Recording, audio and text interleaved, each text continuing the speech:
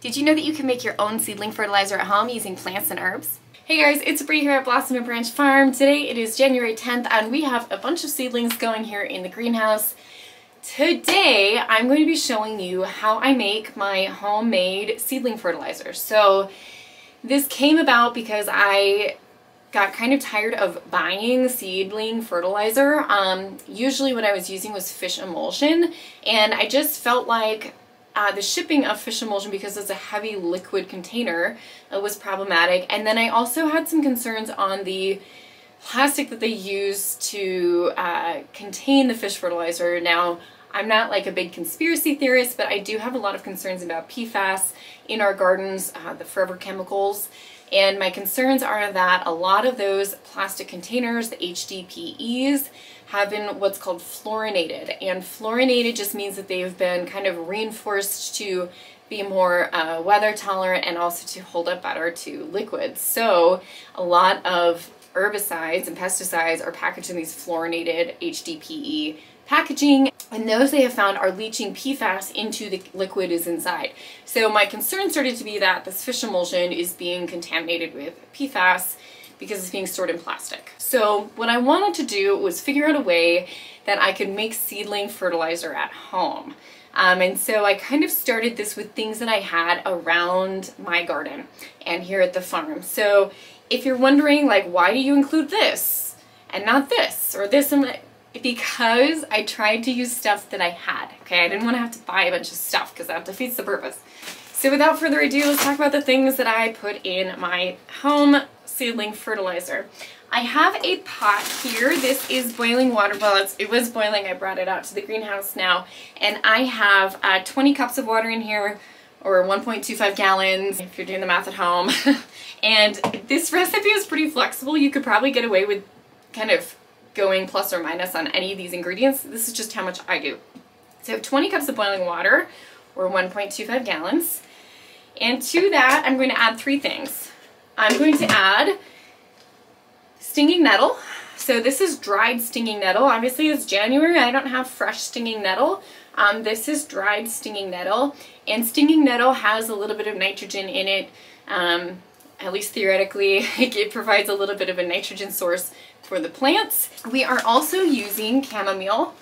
This is chamomile that we grew here at the farm, and chamomile actually has some antibacterial and antifungal properties, so that's why we're using the chamomile in here. And then the third thing that I'm putting in is cinnamon sticks.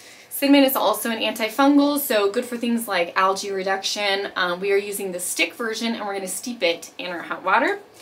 And the last thing I'm going to put in, you do not have to do this if you don't want to, is a lovely sheep poop. So this is a contribution to our garden from our sheep. We basically put this in the tea. We're going to strain everything out, and so this is going to add also a little bit of nitrogen. There's not much in here. We'll go over quantities once we're mixing. So obviously most of us probably don't have access to sheep poop. It's totally fine. I used, actually last year we didn't have the sheep yet, so last year I did not include this. But if you have bunnies, yard bunnies, or bunnies that hop around the lawn, and you can collect, I usually send my kids out with gloves on and have them collect a little bit of bunny poop, and they earn some money for doing that. Oh, I'm that weird mom. But then you can use bunny poop, you can use alpaca pellets, goat pellets. I like to use things that are pelletized just because it's easier to work with. So that's why I included those four things, because they're things that I have here around the farm, other than the cinnamon sticks, which I don't grow cinnamon here, but easy to acquire. All right, let's make our tea. Chamomile has natural tannins in it, and those tannins are said to help with germination. So they can be a good thing to mist on your seeds as they are starting to germinate. Just a chamomile tea. Just brew some chamomile tea and mist it over those seedlings, especially if you have things that are sometimes a little bit more difficult to germinate. Apparently, I've never tried this myself, but word on the street is that the chamomile can help with germination a little bit. We have about 2 cups of stinging nettle. We have about 1 cup of chamomile flowers, and then we have 2 cinnamon sticks. You can up your cinnamon stick quantity if you want to. We're just starting with this much because we already have the antifungal qualities as well as the chamomile in there. If you're having a lot of algae issues, you might want to up your quantity of your cinnamon and steep it for a little bit longer.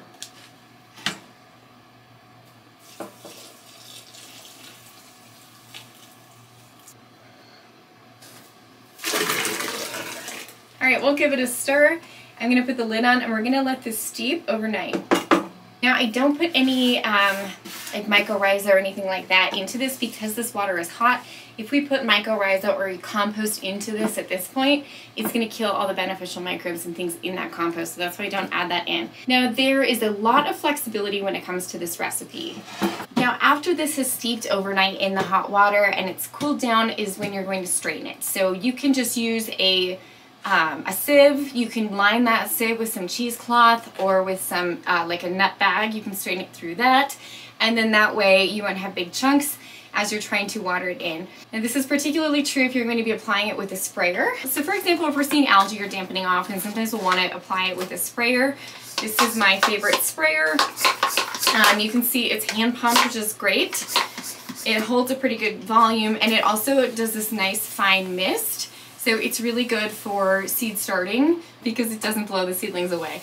But it does need to be filtered. So if you're going to be using a sprayer, just remember that if you have any chunks left in your seedling fertilizer, that it could clog up your sprayer. So definitely make sure that you are straining it well. Once our seedling fertilizer is steeped overnight, we're going to dilute it as we water our seedlings with it. So 10 to 1 is going to be the range that you want to dilute this to. And now if they're smaller seedlings, start with the higher dilution, and when you're just starting out using this fertilizer, start with the higher dilution. So start with 10 parts water to 1 part of the fertilizer. As those seedlings get a little bit more mature, they get a little bit bigger, then you can start decreasing the amount of dilution that you're doing with it. It is also a very flexible recipe, so just bear that in mind. If there's something in here that you don't have or you don't want to include, it is flexible. For example, if you are supplementing your plants with mycorrhizae, then maybe you don't want to use an antifungal in your seed starting. Now for me, I've experimented with using mycorrhizae in the past with my seedlings. I have now started to use it mostly in the month before I get ready to plant them out. So when they're just starting out, I'm beginning, and depending on what it is, some things like our lisianthus are in the greenhouse growing for almost 4 months. So I have to kind of change what they need depending on how they're performing. So before we're getting ready to plant them out is when I'll usually start to use mycorrhizae with my seedlings in about the 2 weeks before, once they have good roots already establishing.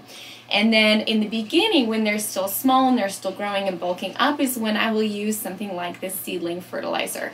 So the other benefit of this is for things that are in soil blocks or in our seed trays for a long time. So for example, our lisianthus that tend to get green algae on them because they're in their trays for so very long. That's when a fertilizer like this one is going to come in handy with its antifungal properties instead of having to resort to any kind of fungicide. So I hope this is helpful for you guys. If you want to give it a try, please let me know how it goes. We did use this all year last year and we had great results with it. So I hope that it works as well for you as it does for me. I hope to see you back in the greenhouse soon. Happy gardening.